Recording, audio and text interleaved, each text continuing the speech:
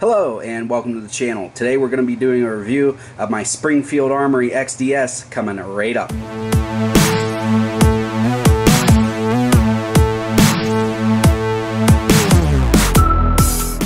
Hello and welcome to the Tactical channel. I'm your host as always, Tactical, and today we're going to go ahead and be doing a review of my Springfield Armory XDS in 45 ACP. This particular pistol, I've had this for probably 2.5 years. I bought this right after they got the trigger situation figured out. That gave them a hiccup at launch, so once they had that figured out, I went out and bought one. I bought 45 just because that's what my full-size XD is, and I wanted to keep in the same caliber. I like 45 for me a lot personally. Alright, so let's go ahead and talk about this little pistol. Like I mentioned earlier in the video, it is a 45 ACP Springfield XDS. This is the bitone version with the stainless steel slide, black polymer grip. It is a striker fired pistol. The sights that are on this pistol are reasonably high vis. You've got your 2 dots in the back with a fiber optic there in the front. I always tell myself I'm going to change it. I just haven't gotten around to it. It shows up pretty good. I like the sight picture that's on it, so I know that these can break, the little fiber optics, but so far I haven't had any issues with it, so I haven't worried too much about it. These little guys don't really weigh too much. It's 21.5 ounces empty. The barrel length on these are 3.3 inches, although I believe there's a 4-inch barrel version out now. The total length of the handgun is 6.3 inches. The height with a 5-round magazine inserted into it is 6.3 inches. I'm sorry, it's 4.4 inches.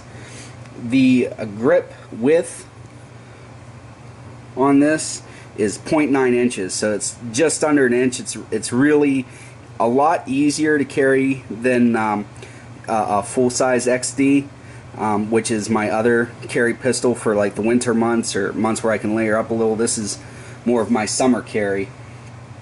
And then, like I mentioned, the fiber optic sights has an ambidextrous magazine button that works extremely well. Has this grip safety, which I'm not a super fan of, but I've never had one of these not go off because I didn't have the grip safety depressed. Also has a trigger safety and a loaded chamber indicator here. This will be popped up a little bit if it is has one in the chamber.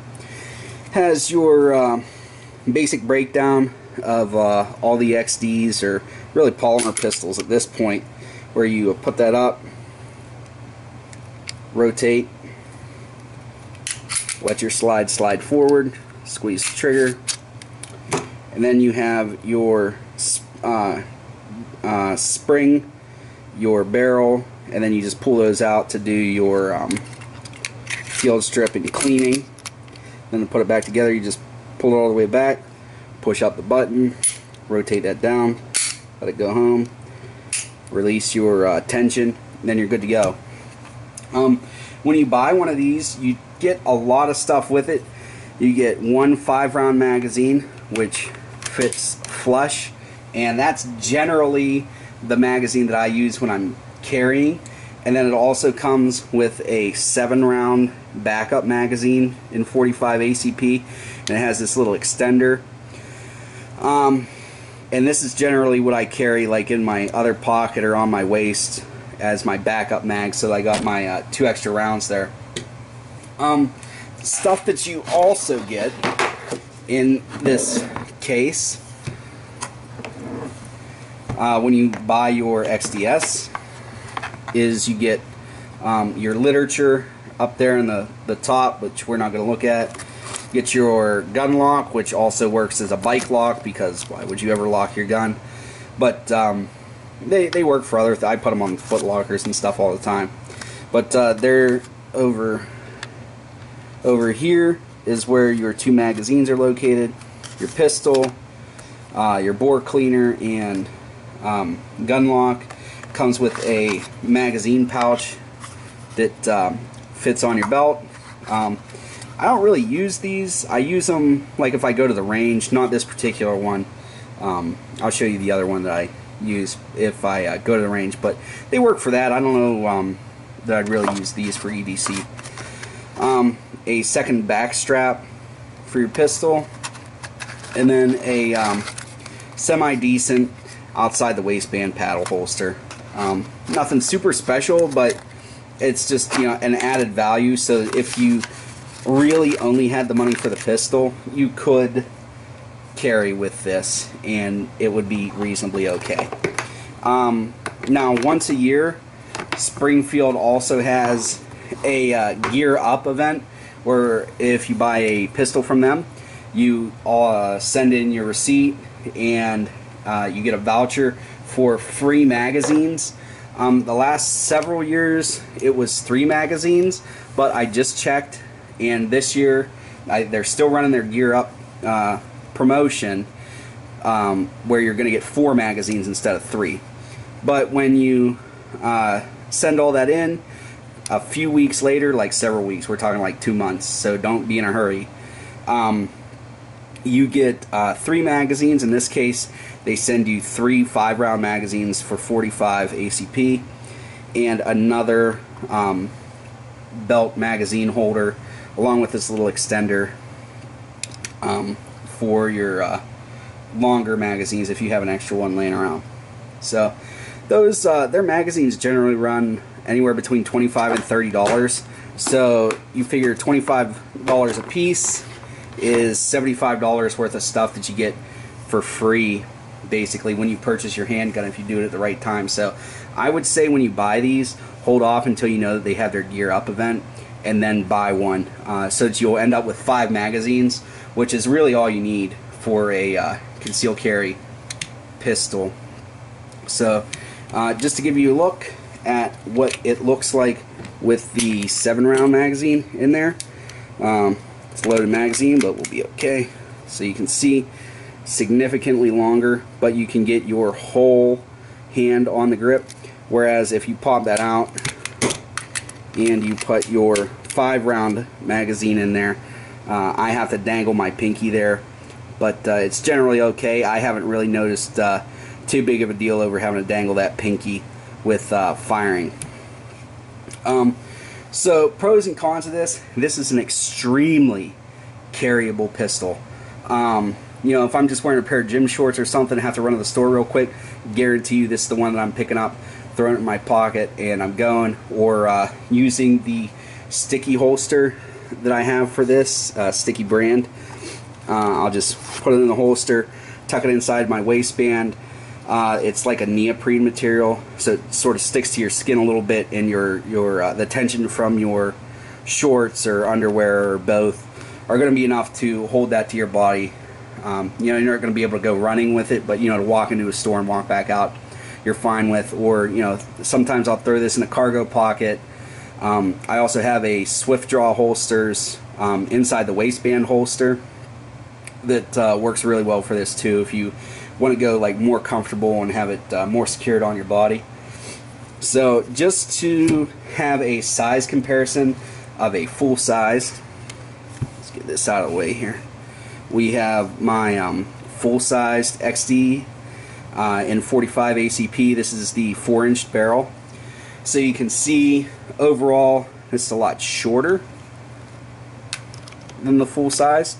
Here, let's bring that into frame here. I'm having some trouble working around the camera.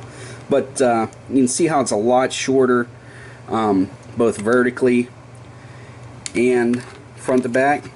And then this also is a ton thinner, and that's really where it gets easier to like put it in a pocket or something like that to carry with you. I love this handgun, the full-size one. I do carry this as a winter carry, also for home defense. Hopefully I'll have in the video somewhere around here. The video for this handgun, if you want to look at it, highly recommended.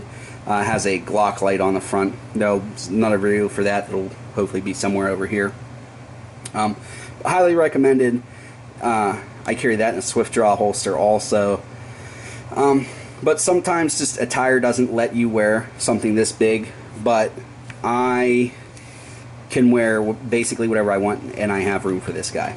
So other than that, the only real drawback that I've had with it is when I loaded up all the magazines and fired them all in rapid succession, I got some pain in the web of my hand from just the recoil, and it wasn't anything that you know, was too unmanageable or anything. I just noticed that I got a little bit uncomfortable by the time I was done with 5 magazines of 45 out of this, and I was just dropping them on the ground and reloading just to see if I could get it to fail by you know, hurrying up and firing. And the reason that it, you know, makes it a little uncomfortable on the web of your hand is that it's a little thinner, so it's, you know, that pressure is on a thinner surface area, which is part of the reason why you buy this, is because it's thinner.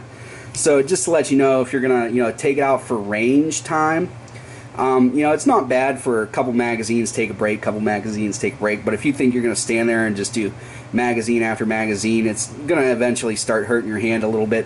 Whereas a full-size one like this, the recoil is a lot easier to handle. Just the weight of it from being bigger, and also the thickness of it really helps mitigate that. So that's really my only drawback. But if you're buying this for the thinness, you just understand that's going to happen. These are about $500 new, plus or minus, I'd say about $50 depending on where you're at. So anywhere between $550 and $450. Like I said, you're going to get 2 magazines, your paddle holster, your magazine holder. Then if you buy it during the Gear Up event, you're going to get 4 extra magazines plus another magazine holder. And I would say that that is a fabulous deal. 5 magazines and an outstanding 45 caliber compact handgun is fabulous.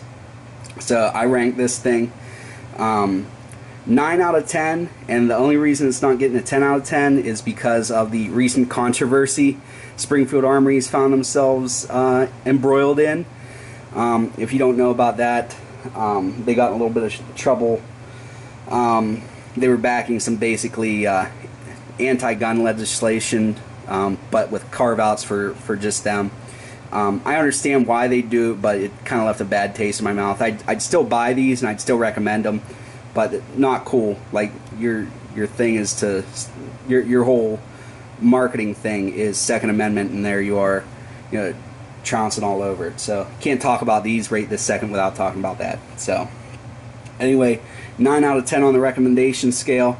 If you guys have any questions about it, or you know, you like a different maker, you know, go ahead and comment that in the description below. As always, please remember to like, comment, and subscribe so that you can be one of the first to view my videos as they become available. Till next time, tack out.